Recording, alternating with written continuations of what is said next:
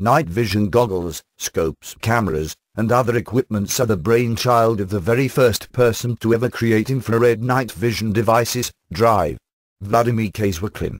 He was tasked to develop infrared devices for use by the masses and not intended to be used by the military. After its discovery, infrared technology has migrated from providing commercial uses to civilians to war purposes by the military.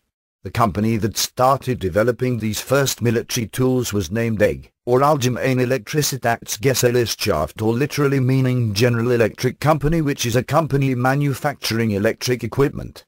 The manufacture of infrared night vision devices started in 1936 and was finished with a prototype infrared scope by mid-1939 for use with 37mm PaK 35-36L/45 anti-tank guns.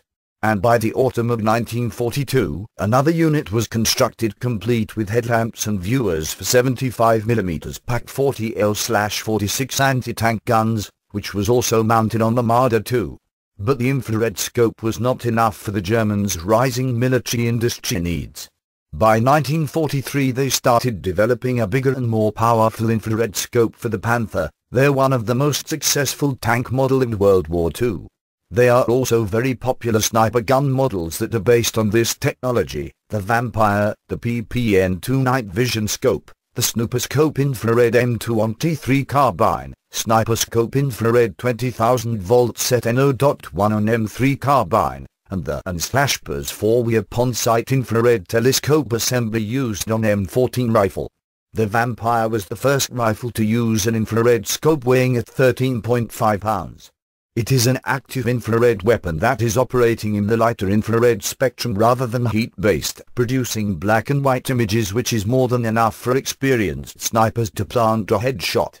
Soviet-made PPN-2 active via scope, on the other hand, is a night vision scope that is intended to be used on PaK, PKT, and PKM weapons. It includes a headlamp to produce some eye light, which you can mount on the scope itself or on the remote battery box.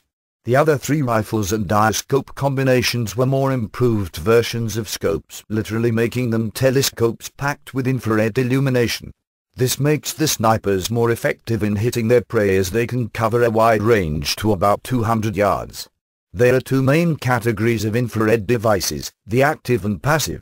Active infrared devices do not have ability to multiply low light by themselves and have infrared illumination devices like spotlights with infrared filters, or dedicated devices with IR LEDs or IR lasers with light spectrum range of 700, 1000 nm that is just below the visible light spectrum.